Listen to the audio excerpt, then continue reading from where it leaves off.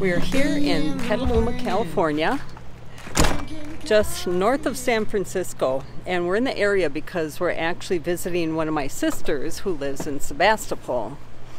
We ended up staying at the KOA in Petaluma, which actually happened to be the most expensive place we ever stayed in the last 2 years we've been at. So it was actually even more expensive than our stay in Florida during high season. So I'd asked them, wow, why is it so much? Basically, it was two reasons. One was because it is the closest RV park to the San Francisco area, but also just because they could.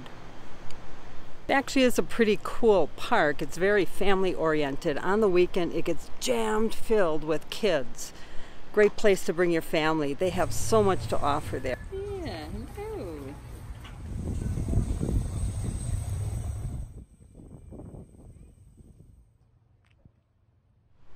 Even have a mascot. This turkey was everywhere. So I visited my sister many times, and one of the best things in the Sebastopol area is the cafes and the restaurants and places like that. So this video is going to be all about showing you some of my favorite and Bonnie's favorite cafes and restaurants. And we found one that was really unusual, the Russian House #1. It's a great buffet, and there's no price. Good morning.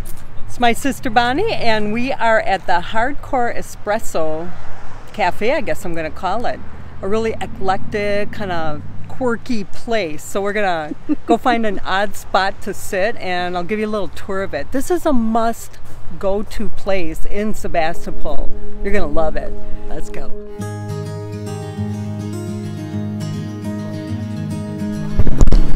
Amazing features in this tree. We have chimes, we have flying pigs, we have prayer flags. Over here we have a flying dolphin. All the different spots to actually sit. You can lose yourself in here.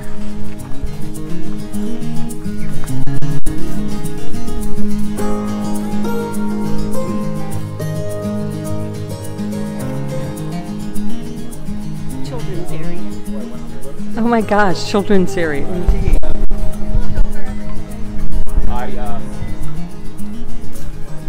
All the cool little plant areas that I totally dig.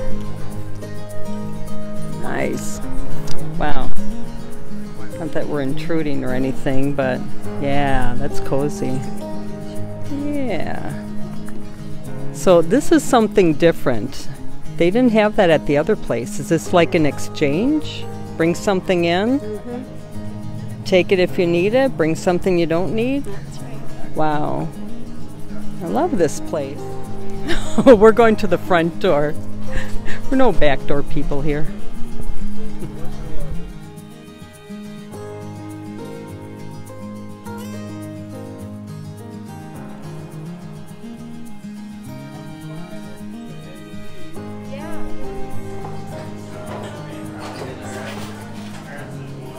We've got the inside for a rainy day. Again, all kinds of cool, quirky stuff.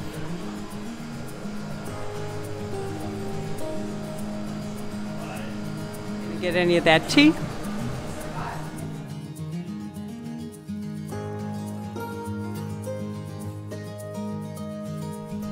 So looking at Bonnie. I am having fun. It's this fairy that I'm intrigued with. She keeps turning away from me though. Come on, don't be shy. Gotta ask yourself, where do they get all these things? Got something from the fire department. It's like somebody turned a car into a chair. Clever but not comfortable, I'm sure. You're looking for the Hardcore Espresso Cafe, can't miss it because it's got this huge chair right in front of it. Then inside here you can see there's a number of little huts that seem to house different artists.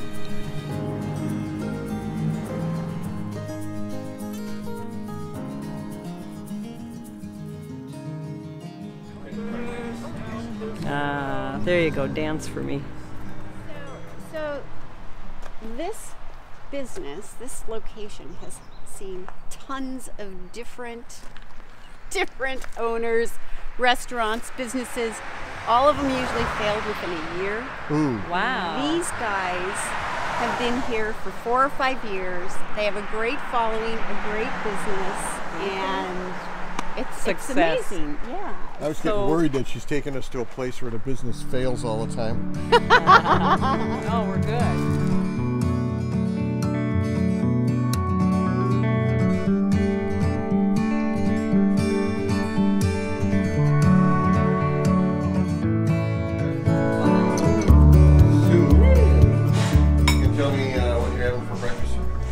The Roadhouse, and I'm having a polenta with beautiful sourdough and excellent poached egg and some greens. What am I having? What are you having? Oh, you're having the scramble.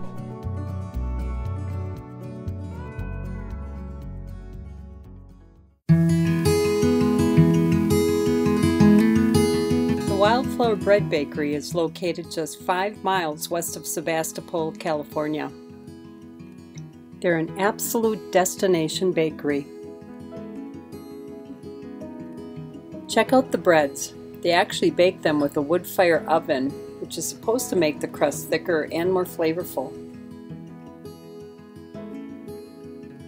The bakery also has beautiful vegetable and flower gardens, plus a small orchard.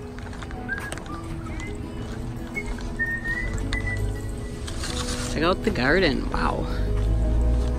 Wow, that is so pretty. Don't touch these wires because these are electric. Yeah, with all these kids in here. Well, it keeps them in line. There's an area in the back that's perfect for roaming and enjoying your bakery and coffee.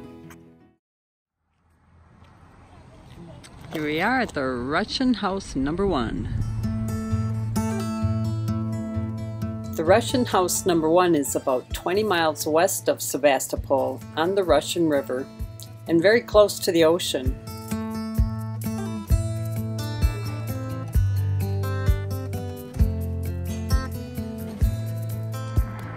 They've got an outdoor patio too that's overlooking the Russian River. This restaurant is owned by 2 Russian women that wondered why the Russian River area did not have a Russian restaurant.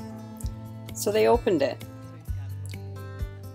They serve only buffet style with a variety of Russian food, and it was amazing. The buffet is all you can eat, and there's no price. But it actually has a twist that involves community and enlightenment. Mark? Really good. I can't wait to go to restaurant number 2. Russian House. This is number 1, right? Yeah. One of the owners is quoted saying, "Our goal is spreading enlightenment and consciousness. You pay according to your conscience." Okay, you know, sometimes when you find a good thing, you stick with it. That's kind of why I married Mark, actually. He's a good thing for me. And that's actually also why I hang out with my family. Not that I found my family. I think we found each other, but it's a good thing. So our good thing today is going to be the Fork Roadhouse, having breakfast once again. When I wake up in the morning, drinking coffee on my balcony, trees are dancing. Look at that smile. To the whistle of the wind. Lord, Okay, there's a problem with this burger. I'm not sure if I can safely eat this because it is quite large. But I've figured out that all I got to do is take this out, so I'm good. And this is what we're having. Yum! This is why we're back. Mark is trying to do this. I gotta do that.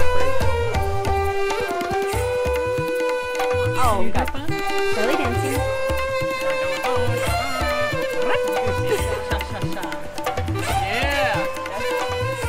As you can see, when we pick our cafes and restaurants, there's 2 things that are important to us. First of all, we really want good food, good coffee, but the second thing is the atmosphere. As you can tell, we like the more quirky, original, unique kind of atmospheres.